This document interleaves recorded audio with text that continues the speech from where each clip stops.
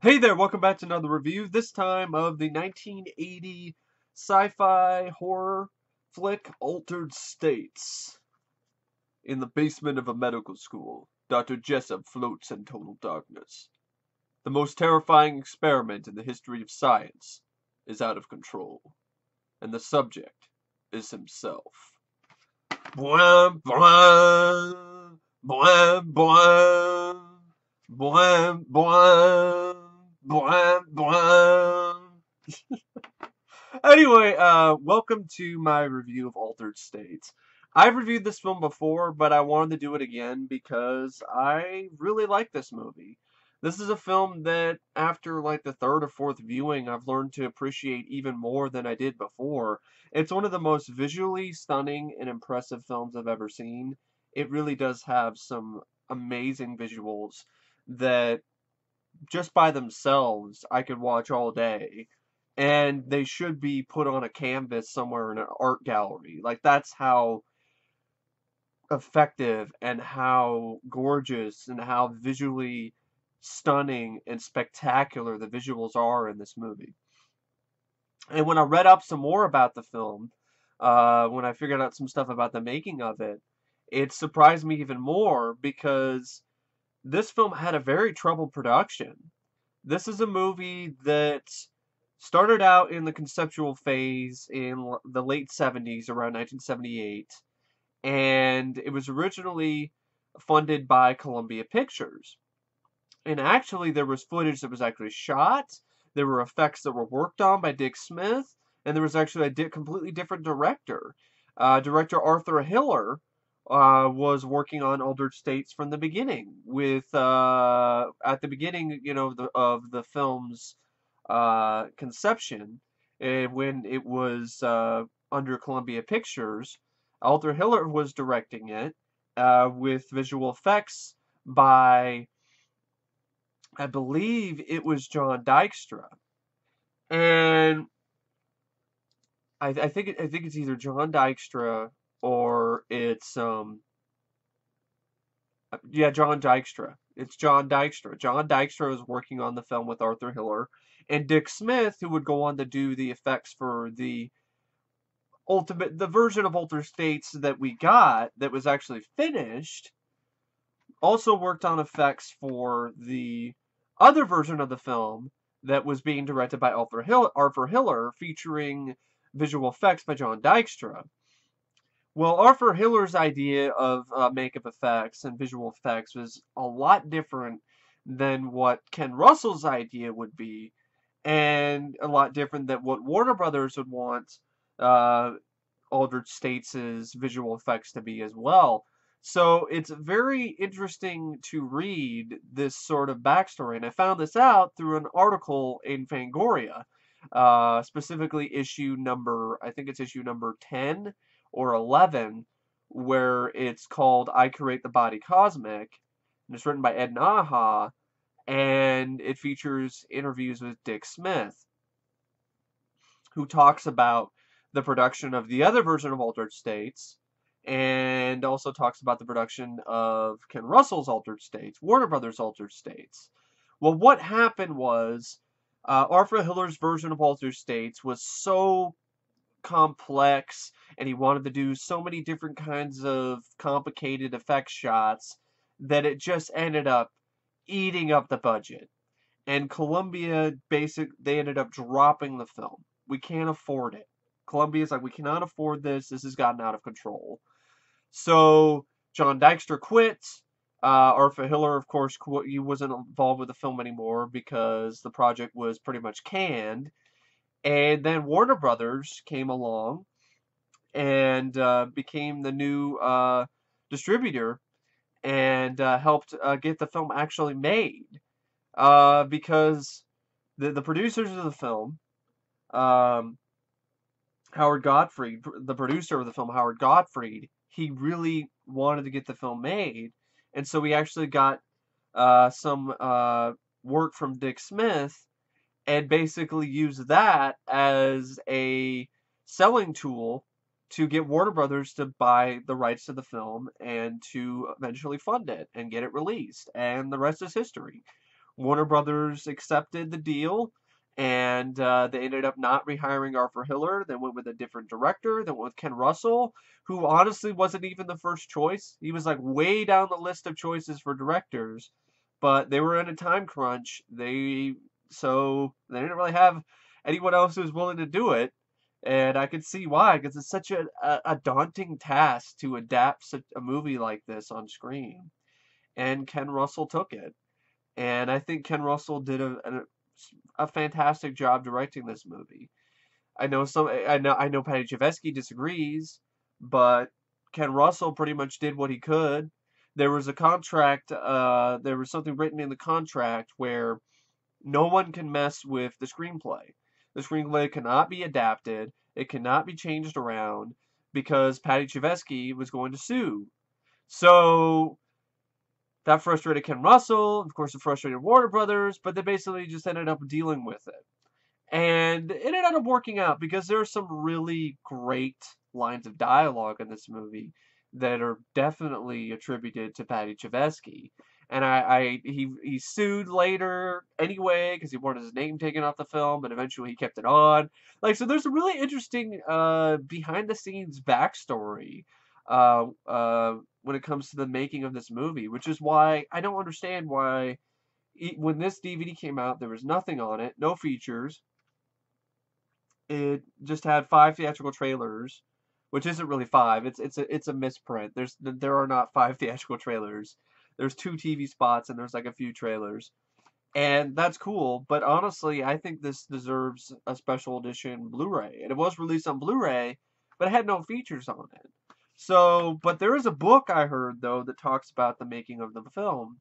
And so I'm definitely going to look into picking that up sometime.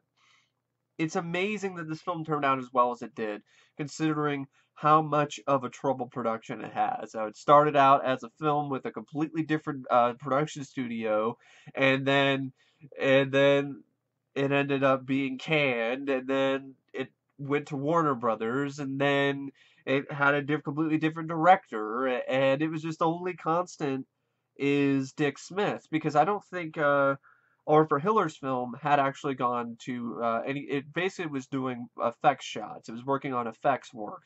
Hadn't really shot any other sequences. I don't think. I don't think it had any. I don't think William Hurt was cast. I don't think any of the same cast was there. I could be wrong though because I don't really know that much about the Arthur Hiller version of Altered States. So, but from what I'm hearing from Dick Smith and some other people I've heard, read from on the internet and a few articles is that there was a good amount of footage shot. So it's kind of like, where's that footage? Like, what happened to that version of Altered States? And what would that version be like? How much different would it be than the version that we got? But anyway, the version that we did get is directed by Ken Russell. It's written by Sidney Aaron and Paddy Chayefsky. It stars William Hurt in his acting debut. And when I learned that, my jaw dropped. Because I'm like, this was his first acting role? Really? Like, this is an amazing performance. A really, really great performance by William Hurt. And it's his first acting role. It makes his acting in this movie even more impressive because this is the first time he ever acted in a film. I mean, he knocked it out of the park and then some. I think he was robbed of an Oscar nomination. That's how good I personally feel his performance in this movie is. You also have Blair Brown, who plays Emily Jessup. So William Hurt plays Dr. Edward Jessup. Blair Brown plays Emily. And I think Blair Brown did a good job as well. But I think there was just kind of a disconnect between her and William Hurt. And I think that's due to the screenplay.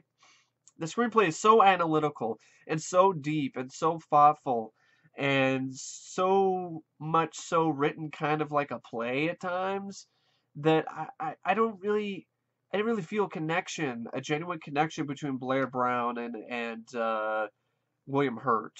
And that's a big thing. And I still really like the film, but when the movie gets to its climax, when it gets to the end, and it's supposed to have this whole thing where her love for Eddie saves him from the brink, saves him from the abyss, so to speak. I kind of didn't necessarily buy it because I didn't really buy the connection. There wasn't enough that we saw on screen that that really made me believe that these two people really loved each other. I saw sort of the drama that Blair Brown loves him, but I didn't really see the thing from Eddie that Edward loved her. And I think maybe that might have to do with the editing or the screenplay. There just wasn't a lot of moments where we really saw that these two were madly in love with each other. There was a few elements here and there, but it just seemed like an afterthought. When you compare the love story in this to a film that also deals with transformation and body horror, David Cronenberg's The Fly, you just see such a complete contrast. Cronenberg's The Fly has one of the most powerful and memorable love stories I've ever seen. This, it's not really there. It's not on the same level, and I think that would have helped the film a lot. I still really like Altered States, but what prevents it from being a great film, a five-star flick, is that emotional connection with the characters, because I don't really have that. I feel that the film is really lacking that. And I think a large part is due to the screenplay, because these characters are written in a way that I personally cannot really relate to. And even though Seth Rundle was a very scientific, analytical man, there was still a side of him that was human that you could relate to. I didn't really feel that with William Hurt. He was almost robotic in the way that he was thinking and the way that he acted and things like that. And it was a great performance because that's what he was asked to do. And I did believe that William Hurt was this very intelligent genius. And I think that's the whole point, is that this man is so smart and so intelligent that he seems inhuman because he's just so in tune with his brain and with analysis and things like that he seems very distant from anyone else, including the woman that he loves. And I guess that's the point. That's the whole point of the film, is trying to establish this fact that William Hurt's character, Edward Jessup, needs to really understand the true uh, importance of humanity and the true importance of being with, the woman that he loves. But there isn't enough that happens before that really makes that dynamic work. So when you have this whole thing where you really, the whole, basically, kind of the film hinges on this.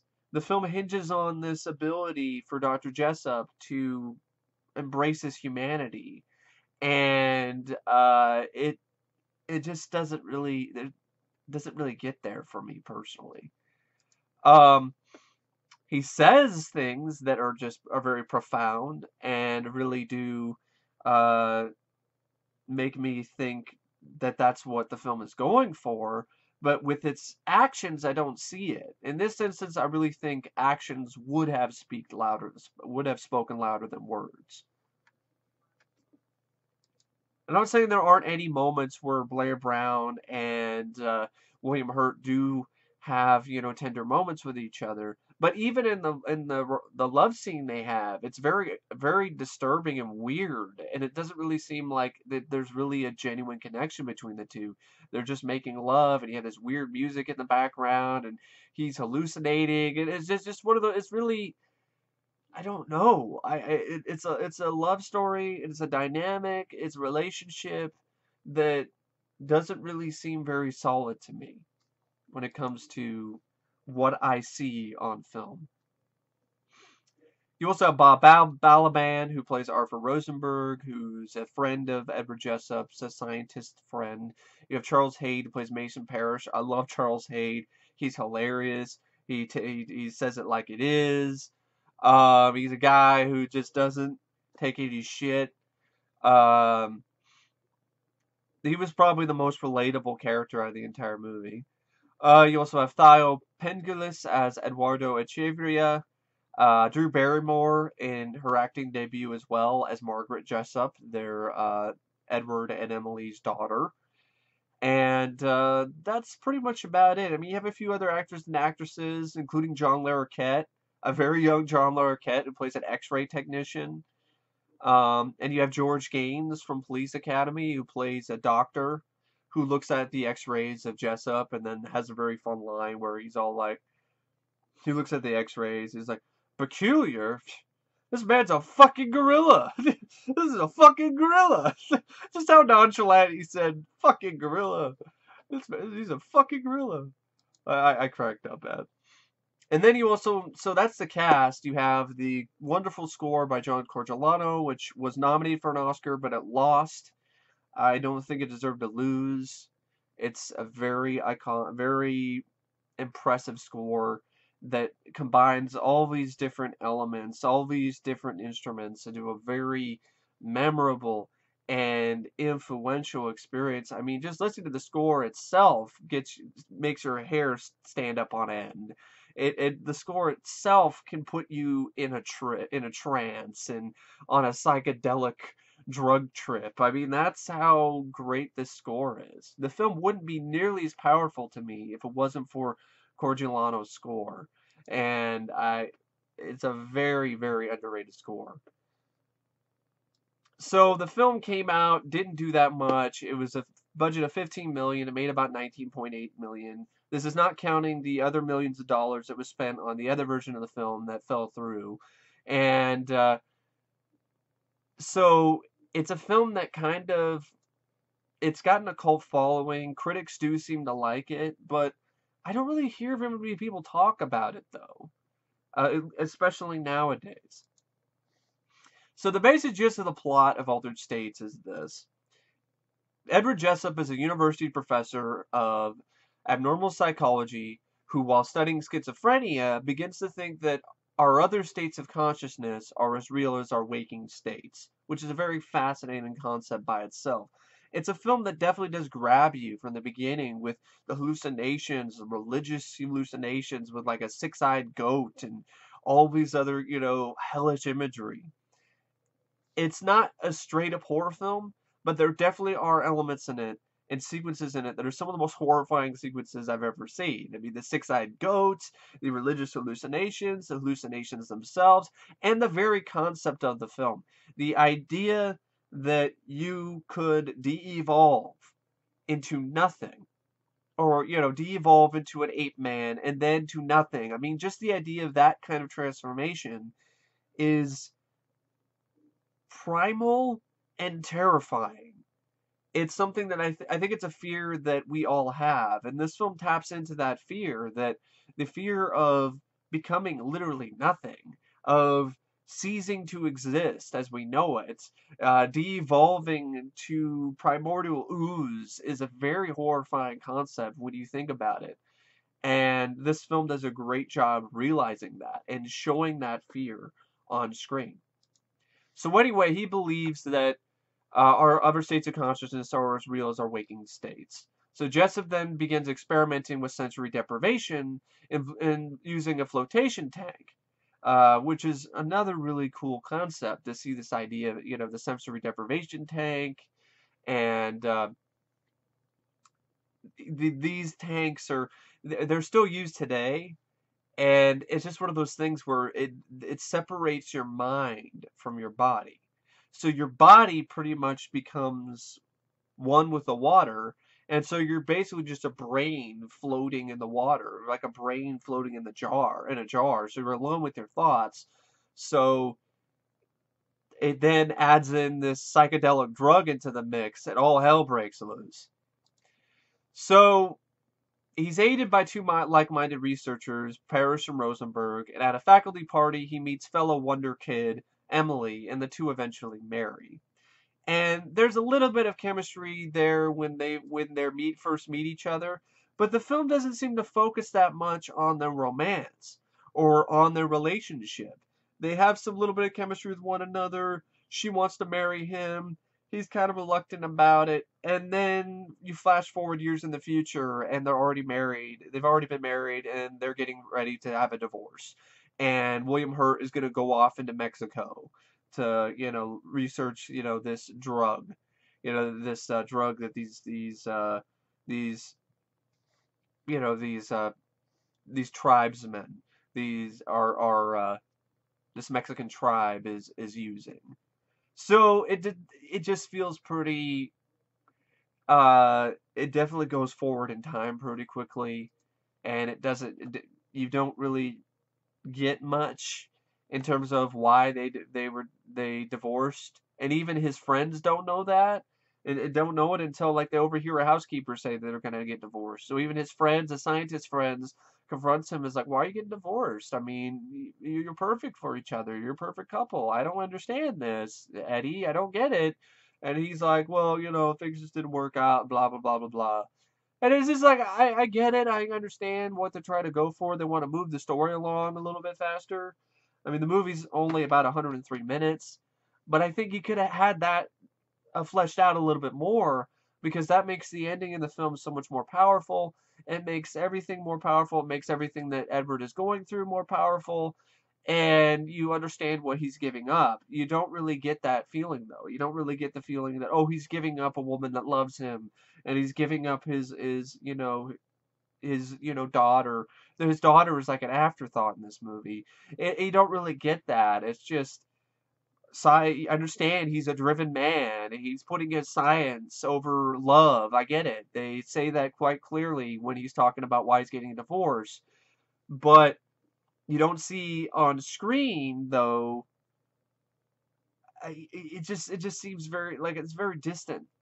And that's a perfect word, and I've used it a lot, but that's how it feels. It's very distant, and it's hard to relate to William Hurt's character, or to really care about what he's doing, or to really give a shit about his scientific experiments, or what he does to himself, because the relationship between him and his wife and his kid is so distant that it's hard for me to relate.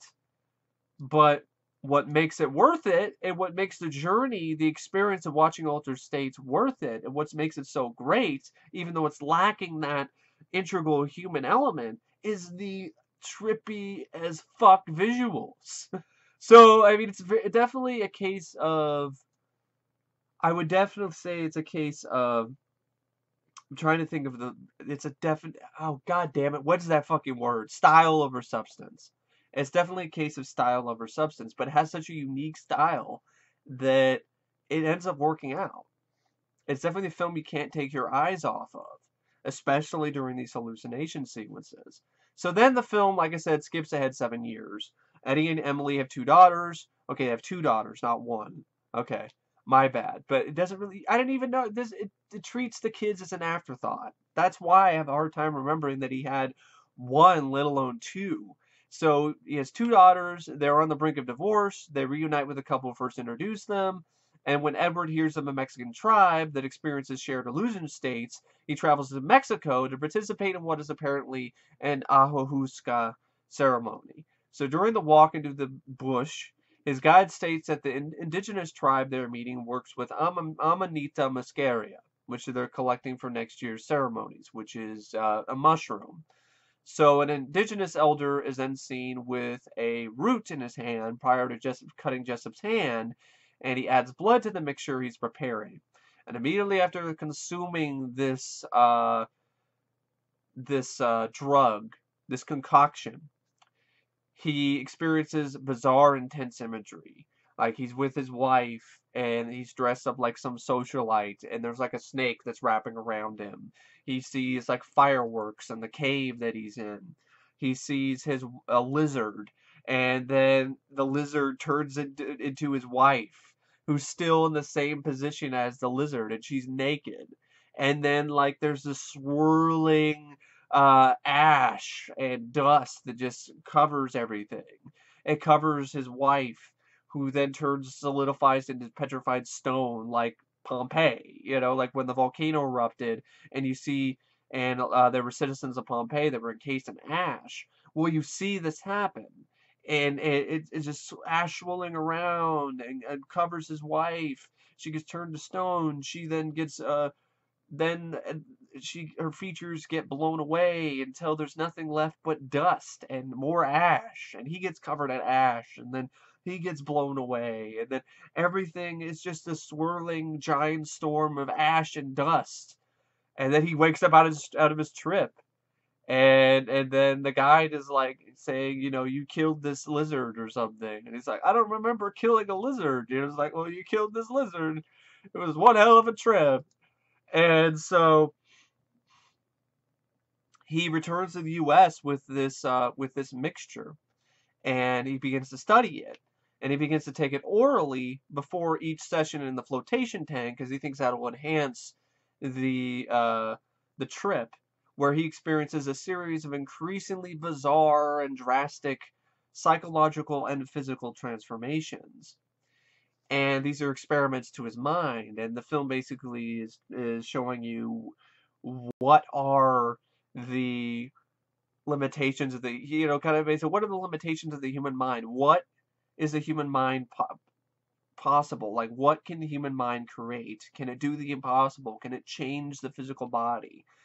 And you see that in great detail with great special makeup effects by Dick Smith, like his arm bubbling and he turns into an ape man. And I know some people are thinking like that's the moment where the film goes off the rails, and I'm like, I'm fine with that. I think it's actually pretty cool, and the ape man effects are great, and they had this gymnast guy play the ape man, and definitely should show.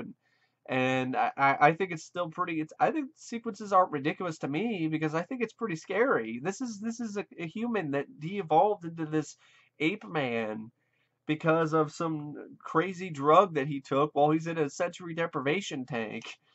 And it just continues. Like, he can't stop this from happening. Like, he goes from the ape man, and he ends up de-evolving. So he experiences actual physical, biological de-evolution. One stage, he emerges from the isolation tank as a feral and light-skinned primitive man. The rest of the team becomes highly concerned about the experiments, but Edward is adamant about continuing it because he wants to find that truth. He wants to find what is true, what is true in life and in consciousness.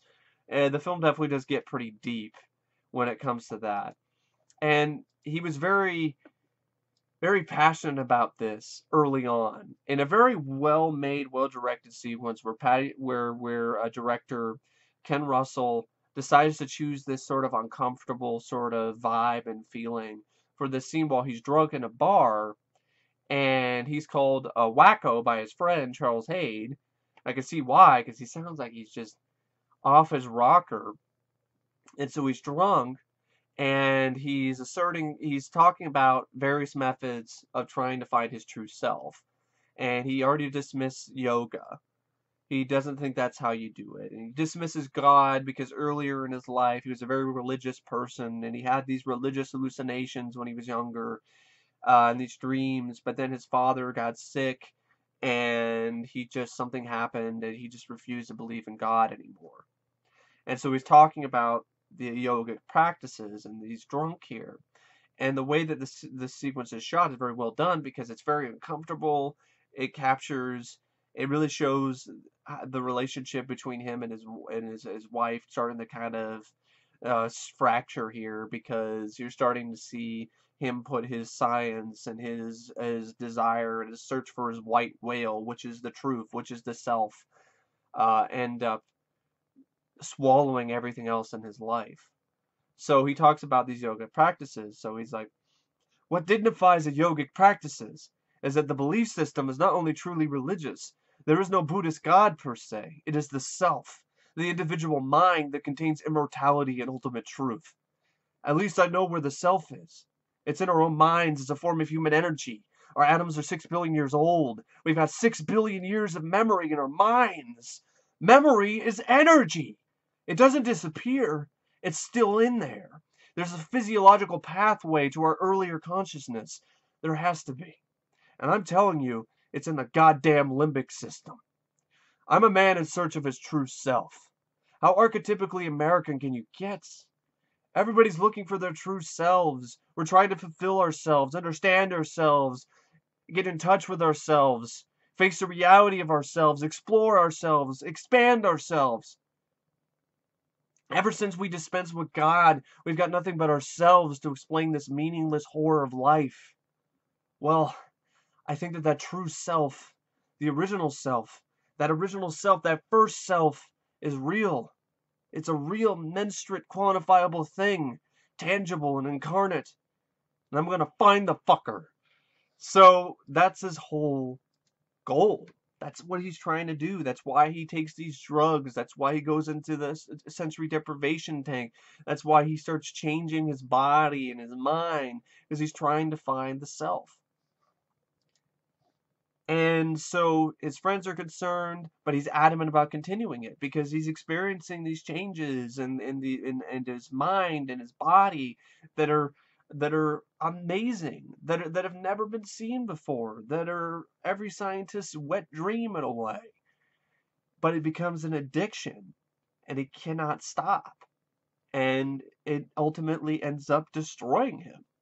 So in a subsequent experiment, though, he's then regressed into an amorphous mass of conscious primordial matter.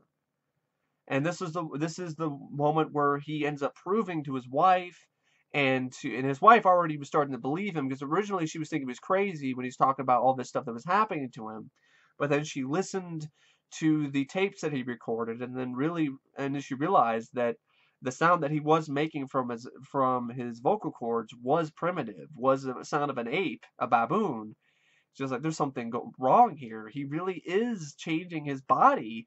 We need to do something about this." And of course, hey, his other friends, he gets this bunch of bullshit, and so he gets in the tank one last time, and his scientist friends are there, and he's in there for a long time, so they think nothing's gonna happen, and then bam! There's a freaking psychedelic light show, and then he becomes primordial ooze, this massive primordial ooze that just swirling around in a circle like a black hole.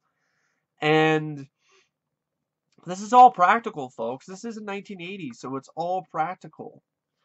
And it's such a sight to see. It's kind of stunning this didn't win an Oscar for Best Visual Effects. I don't know why it lost. I think it lost to Empire Strikes Back. No offense to Empire Strikes Back, but what this film was doing was things that I think were uh, definitely a little bit harder to do in terms of, the stuff that Star Wars Empire Strikes Back was doing. But I still don't have no problem with Empire winning. But Altered States, I think, was at least nominated, so that's something. But I don't even know. Yeah, it was at least nominated. I think it was definitely at least nominated for that. Actually, no, it wasn't. It was never nominated for Best Visual Effects. What? I cannot believe that. It was never nominated. It was nominated for sound and score, but never nominated for visual effects, which is stunning to me. I don't know why. I mean, it created a primordial, a whirlpool. It created all these different kind of stuff that I've never seen before in a film. I don't know why that was not nominated. But okay. But anyway, so this happens, and he's this mash of consciousness, and Emily intervenes, and she's the one thing that brings him back from the brink, brings him back from basically nothing, and then he tries to control it. And he basically admits in a great scene where he's talking to Emily and he's telling her what happened. And he ends up basically telling her how he felt. And this is an excellent sequence. And Sidney Aaron is a pseudonym that Paddy Chayefsky used. So his name is still in the film, but it's a pseudonym. He took his name off the movie, but he still wrote the screenplay. So he admits to his wife that he found no final truth in his experimental search for the self with hallucinogenic drugs and a sensory deprivation tank. And this is pretty much what he says. "I can't tell you how much you mean to me. How much I need you and the kids. I just wanted you to know that. You saved me. You redeemed me from the pit. I was in it, Emily. I was in that ultimate moment of terror that is the beginning of life. It is nothing. Simple, hideous nothing. The final truth of all things is that there is no final truth. Truth is what's transitory. It's human life that is real. I don't want to frighten you, Emily. What I'm trying to tell you is that the moment of terror is real. It's a moment of terror that is a real and living terror and a living horror, living and growing within me now. And the only thing that keeps it from devouring me is you. And then she's talking to him, just, why can't you just come back to us? And he's like, it's too late. I don't think I can get out of it anymore. I can't live with it. The pain is too great. And then that's when you have the final crazy trip where he de-evolves again into that blob-like thing, and he's smashing himself against the wall.